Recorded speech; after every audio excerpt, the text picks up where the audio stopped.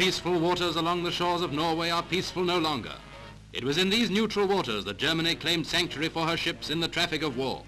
The Allies' answer was to mine the Norwegian coast, to force German ships out into the open sea to meet the Royal Navy. It was in the neutral Norwegian waters that Germany claimed the right to destroy neutral ships and murder non-combatant seamen against all international law. But when the Allies answered force with force, once again Germany marched to aggression.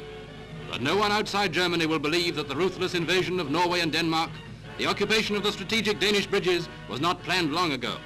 Our sympathy goes out to Denmark's king, who felt his country not strong enough to resist the German invasion.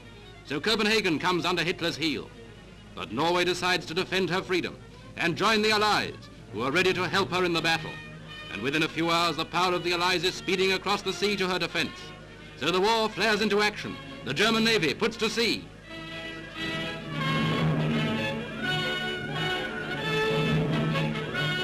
And London watches the coming and going of ministers and leaders. The Danish minister calls at number 10.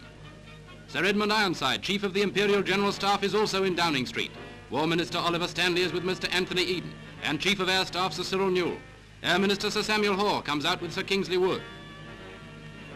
Minister of Information Sir John Reith and Mr. Churchill. Once again, the first brunt of battle falls on the Royal Navy, speeding towards the defense of freedom.